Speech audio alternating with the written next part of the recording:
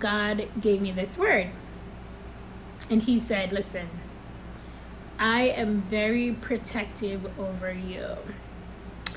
God says he is very protective over you. Okay? He does not want just any regular people around you. Okay? Not everybody deserves to have access to you. All right? He's very protective over you.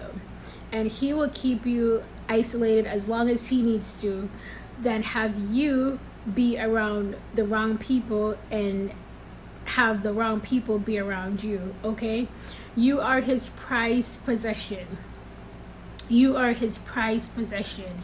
And because of that, he is very protective over you. That's the message.